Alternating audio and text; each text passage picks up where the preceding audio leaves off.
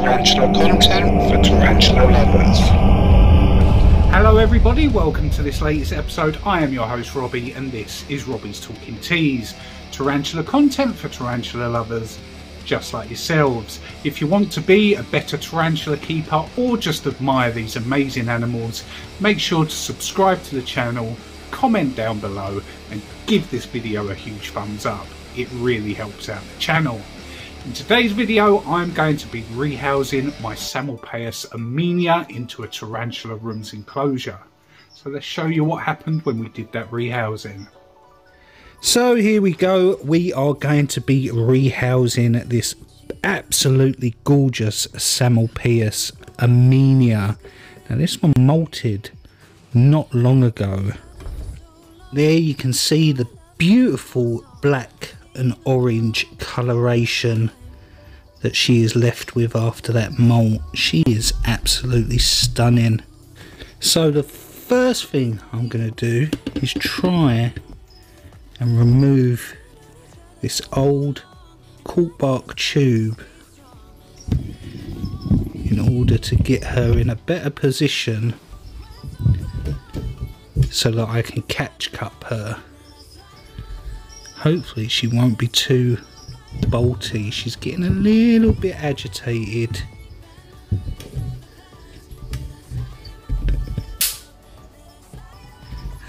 Even though these are New World tarantulas, that doesn't mean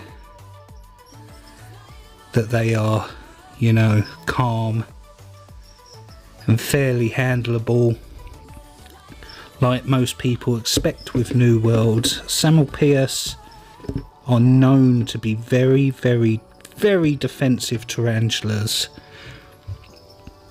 and they do have quite potent venom. So getting a bite from one of these is definitely not on the agenda. So I'm not going to risk taking the cork bark out. I'm actually going to just try and poke her straight up into the catch tube.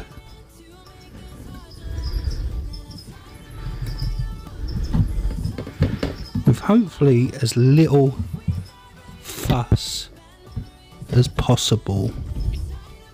She is striking at the catch tube. No, don't go behind there. Come on. I know you're agitated. I know you don't want to be messed about with.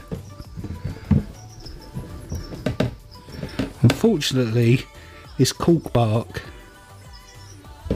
is getting in the way and I can't take it out. Come on.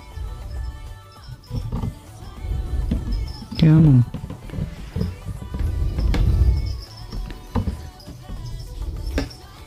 There you go, that's a better position. Go straight up. Go straight up. There you go. Into the catch tube. That's it, beautiful. That's wonderful. We're just gonna stick the end on this. And there she is. Nicely caught. I need to clean this tube out. It's not as clear as it used to be. See, her fangs have hardened up. Oh no, they're still a little bit red. It's still going to be a few days before I can feed her. That's probably why she wasn't so defensive, but look at those beautiful colours. I'll give you a better look once we put her in the new enclosure. So let's do that now. So here's the enclosure that this little boy or girl is going to go into. I think it's a female. I'm hoping it's a female. The last one of these that I had ended up maturing male and I was absolutely gutted about it, but I did end up sending it off to the spider shop for breeding purposes, so it's not like it went to waste. So this is a tarantula room's enclosure. It is the 20 by 20 by 30 tall. We've got a bog standard normal arboreal setup. We've got the cork bark tube, which I have pushed sphagnum moss inside so it can create a little den inside here. We've also got just cocoa fibre substrate today. I run out of my normal mix and just had a block of cocoa fibre, so I just knocked that up and stuck that in here. We've also got the moss that I collect from the forest, some leaf litter, and as you can see down here in the bottom corner, the most important part, a water dish. So now I've told you everything that's in the enclosure, let's get the girl inside it. So what we're going to do is my normal rehousing technique. I'm going to place the tube here like so, and hopefully I can just poke this little girl down onto the cork bark, and hopefully she will just sit there.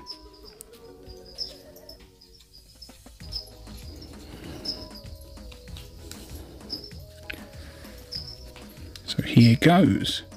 Hopefully she doesn't get very flighty, doesn't get defensive, and just go straight down onto that cork bark tube. Come on, you don't need to go up, you just need to go down. There you go. Beautiful.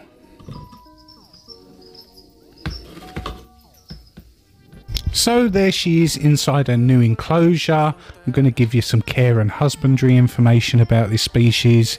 Now, Psalmopoeus irminia is a New World species of tarantula. It's from South America, and as you can see, she's climbed up here on top of the enclosure. She's an arboreal. Now, females live up to 12 years. They're not the longest lived tarantula species out there, but they are one of the most beautiful. Males, on the other hand, only have a life expectancy of around 4 years. Now, this one here isn't fully grown. They reach a maximum diagonal leg span of about 5, maybe 5.5 inches, and they grow really quickly. The Psalmopeus species I've had in my collection, I've had from tiny little slings, and most reach that 5 to 5.5 inch mark within 2 years. They really do shoot up and put on a lot of size with each molt. Humidity requirements, these guys do like it on the more moist side. They do appreciate the moisture, so it's always good to give them a little bit of damp substrate and also some sphagnum moss in there to hold in some moisture. If you do that and you keep the water dish in there, you shouldn't have any molting issues whatsoever. Temperature wise, like everything I keep in my collection, I keep them all at 24 degrees during the day and drop it down to about 18 degrees at night. They seem to do perfectly fine in that. Anywhere in that mid-20 range and you're going to have no issues whatsoever with your spiders. Feeding wise, as slings and small juveniles, I feed them every other day, and as they start putting on size and they get to that 4, 5, 5.5 inch mark, I'll drop it back and I will only feed them once a week. They're a very simple species to keep, but bear in mind they're not really for beginners at all, just due to being super fast and also that venom potency. Some people like to think that keeping Psalmopeus is the step before keeping species like Psalmopeus or Omophymus or Lampropelma, whichever term you use, those fast old world arboreals. I definitely can see the reason behind that. So if you're looking at making your way into Psalmopeus and you like arboreals and you do want to have some experience with the quick species, then Psalmopeus, especially the irminia being this beautiful, is definitely a great choice. So now I've said all that, I'm going to end the video here. So there you have it, a very smooth rehouse of a species that is normally considered very flighty, very bolty, and can be quite defensive. I think it's because it's not long molted, and I treated it with a lot of respect. That the tarantula was calm and went straight into that new enclosure with no issues. So I'm going to end the video here.